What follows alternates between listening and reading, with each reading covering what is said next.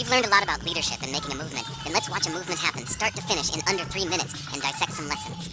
First, of course, a leader needs the guts to stand alone and look ridiculous. But what he's doing is so simple, it's almost instructional. This is key. You must be easy to follow. Now here comes the first follower with a crucial role. He publicly shows everyone else how to follow. Notice how the leader embraces him as an equal. So it's not about the leader anymore, it's about them, plural. Notice how he's calling to his friends to join in. So it takes guts to be a first follower. You stand out and you brave ridicule yourself.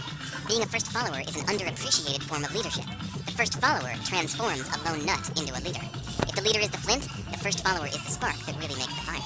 Now here's the second follower. This is a turning point. It's proof the first has done well. Now it's not a lone nut and it's not 2 nuts. 3 is a crowd and a crowd is news. A movement must be public. Make sure outsiders see more than just the leader.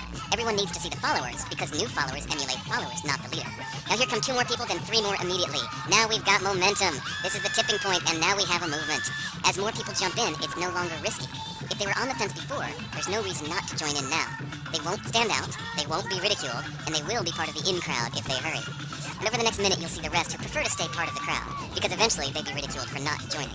And ladies and gentlemen, that is how a movement is made. So let's recap what we've learned. If you are a version of the shirtless dancing guy, all alone, remember the importance of nurturing your first few followers as equals, making everything clearly about the movement, not you. Be public, be easy to follow. But the biggest lesson here, did you catch it? Leadership is overglorified. Yes, it started with the shirtless guy, and he'll get all the credit, but you saw what really happened. It was the first follower that transformed a lone nut into a leader. There's no movement without the first follower. See, we're told that we all need to be leaders, but that would be really ineffective. The best way to make a movement, if you really care, is to courageously follow and show others how to follow. When you find a lone nut doing something great, have the guts to be the first person to stand up and join in.